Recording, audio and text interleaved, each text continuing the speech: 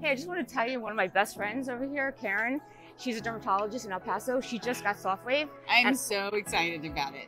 This is my latest purchase at the office.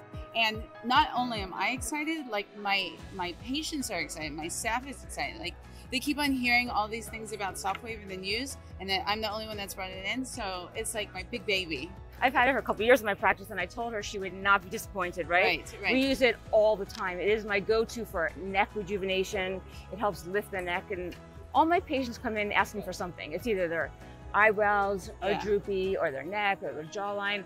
And so you can use it for so many people in so many ways. I even did a survey. I did that Survey Monkey, and I said, what are people wanting to do? Like, if you don't want to have surgery, what are you really interested in getting done? And then if you're interested in getting anything done non-invasively, like what area would you do? And most often people were like, my neck, my neck, my neck. You do so many things for my face, but like, let's do something for the neck. I'm like, this is a no-brainer. Like the Sofwave has got to come into my office. And so, and they've just been like calling nonstop to make an appointment. It's just been excellent, actually. That's awesome. I'm glad that it's done well in your practice. I know, you told me about it. I'm so happy. And you have such a different demographic than I do. I mean, I'm on the Upper East Side of New York. She's in El Paso. Right. Really different demographic, and it is great in both practices. Right. And you know, we're using it a lot now for prejuvenation too, like people who don't want to age like their parents, so they want to start early. So they'll do a Sofwave because it increases collagen growth and tightening, and they see that, and it's non-invasive. They can go right back to whatever they're doing. For any skin type, which is so important in El Paso because we have such a high Hispanic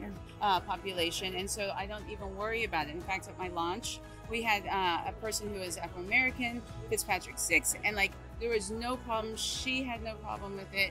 And also, what's also great, you can do like the entire face and neck area, or if you're like with minimum time and you just want to work on the brows, you can just work on the brows, or just the jowl area, the neck. So it's so easy, and then they can go back to whatever they were doing or whatever they want to do with like no problem. Totally agree. Yeah. You know what else? You know, you're going to find this too.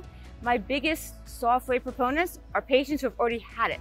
They did one area and they want to do another because they're so happy. I haven't gotten there yet, but you will. I hope. Yeah.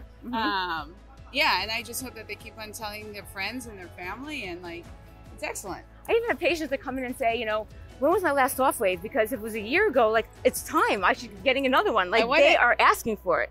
So it's great to have your patients come in asking for a procedure, so you don't have to be, you know, always telling them about it. Well, I think also, like, who doesn't want this? Like, at some point, who's not done that little lift in the mirror and something? Totally agree.